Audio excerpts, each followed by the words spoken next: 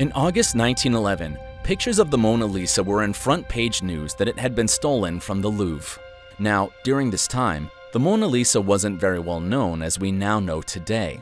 In fact, it was after that it got stolen that it received so much hype and became the most famous painting in the world.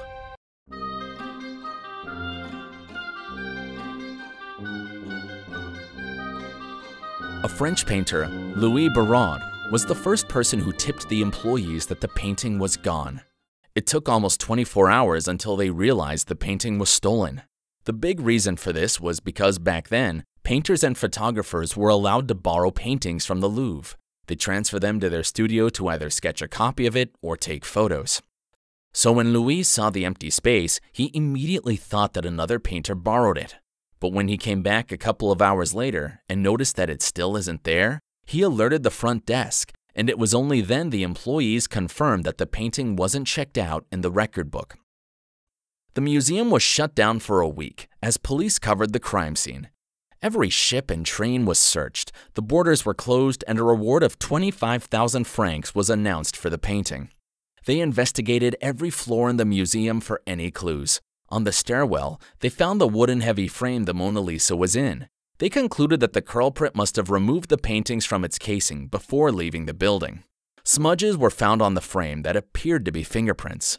However, fingerprint scanning was fairly new at the time, so the database of any matching records was still not present. The investigation was proven to be a challenge. They didn't have good proper security measures. There were no surveillance cameras nor security alarms, and so detectives solely rely on witnesses to find any leads.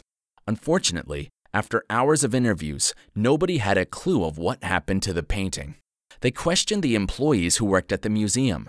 They knew that there was a good chance that it was an inside job, since it was unlikely for any visitor to leave the museum carrying a painting undetected. They searched the homes of the employees and questioned them regarding the missing painting. The investigation took almost a week, but turned up nothing. After the failed investigation, people lined up outside the Louvre the day it reopened, just to check the empty space where the Mona Lisa was once hung.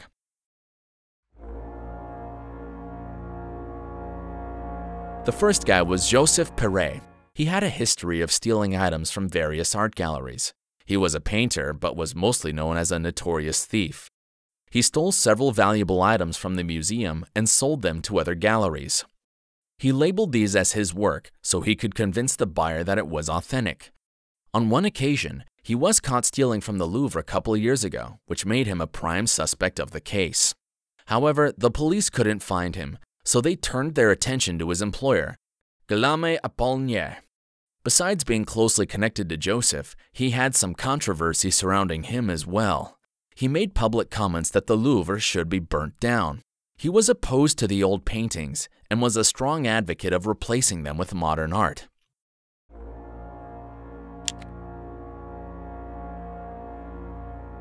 He was somehow connected because he bought some items from Joseph unaware that they were stolen goods.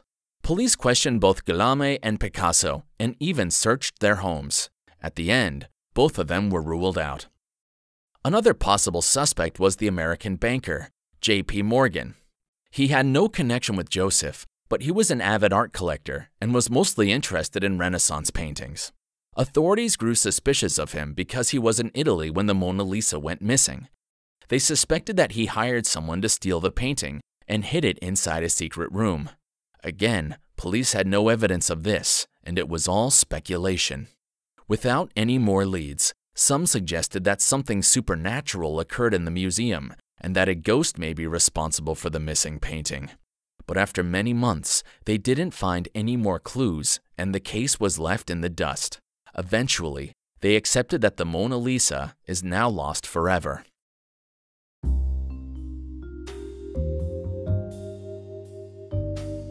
In 1913, after 2 years since the painting had gone missing, they finally received a tip that an Italian man, Vincenzo Peruggia, was the main culprit of the case.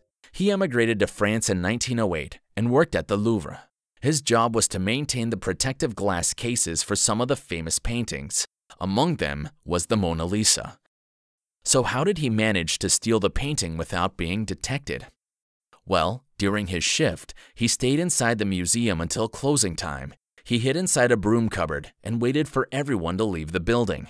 He then took this opportunity and removed the 4 iron pegs that attached the painting from the wall. Keep in mind, during this time, before the Mona Lisa became really famous, it was hanging between 2 other paintings, whereas today, it's kept behind bulletproof glass with security alarms. And so, it was easier for him to get to the painting without alerting anybody. On top of that, since he maintained this painting, he was quite familiar with how to remove it with ease. He then hid the painting under his smock, which was a large garment used by workers. Although the garment was quite large, it wasn't enough to cover the whole painting. He was also quite lucky that night. There were less guards than usual, and in one encounter when he couldn't leave the building because of all the locked doors, a plumber was there to fix something and saw him and unlocked the door without noticing the painting under his clothing. From there, he escaped without being spotted. During the first investigation in 1911, Vincenzo was one of the employees that was questioned. Detectives visited him twice in his apartment and even searched his home thoroughly, but found nothing. Apparently, he kept the painting hidden under a tabletop. That's why they couldn't spot it. For 2 years, the painting was kept in his apartment, and he continued to work at the Louvre. So, if he managed to keep the painting well hidden, how was he caught? Well, after a while, he grew impatient and was unsure what to do with it. So he decided to bring it back home to Italy and have it hung in an Italian gallery. He contacted Alfredo Geri, an art gallery owner in Florence. He sent a cryptic letter which reads, "The stolen work of Leonardo da Vinci is in my possession. It seems to belong to Italy, since its painter was an Italian." The letter was signed Leonardo Vincenzo, covering up his real name. Based on this, it was clear that he wanted the painting to be back on Italian soil. Of course, Alfredo was skeptical of the situation. He didn't believe that Vincenzo actually had the Mona Lisa. But out of curiosity, he sent a letter inviting him to his home in Florence so he could check the authenticity of the painting.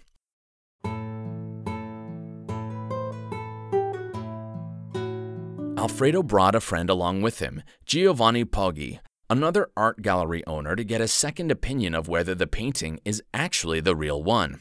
The initial impression they had was Vincenzo found the missing painting and wanted to return it to its home country. However, their conversation later turned into negotiation after Giovanni confirmed the painting was real. Vincenzo demanded a huge amount of money in exchange for it. He also said that the painting must be kept inside an Italian gallery and never be sold again. Unfortunately for Vincenzo, one of them secretly alerted the police, and he was then arrested.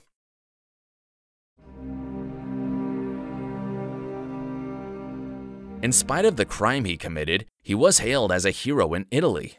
People supported him in court and cheered him on whenever he made a point on why he stole the painting. However, throughout the trial, he contradicted himself plenty of times, which made his arguments very questionable. First, he stated that his motive was purely patriotism. He did it because the painting belongs to Italy, and he just wanted to return it to where it originally came from. He had a deep resentment against the French, believing that all the Italian paintings, including the Mona Lisa, have been stolen during Napoleon's invasion. He used this reason to justify his action, but in reality, the painting was sold to King Francis I of France in 1519, the same year Leonardo da Vinci died. Leonardo left the painting to his apprentice, Salai, in his will, which he then sold it to King Francis I. Thus, the painting is now a property of France. Another reason on why he stole it, which was completely different, was that he was bewitched by the smile of the Mona Lisa, which tempted him to steal it and keep it to himself. He also said that the painting was looking at him in a strange manner. There was a report that Vincenzo may have had an accomplice named Eduardo de Valfierno, an Argentine con artist whom allegedly paid several men to steal the Mona Lisa in the museum. His plan was to create 6 counterfeits so he can sell them at a high price to several galleries across Europe. In the end, these weren't enough reasons to get him off the hook, and he was sent to jail for 1 year. A couple of weeks later, his sentence was reduced to 7 months after a psychiatrist evaluated him and found out that he had some mental issues. Many believed that this infamous incident made Mona Lisa become internationally known because of all the press it received.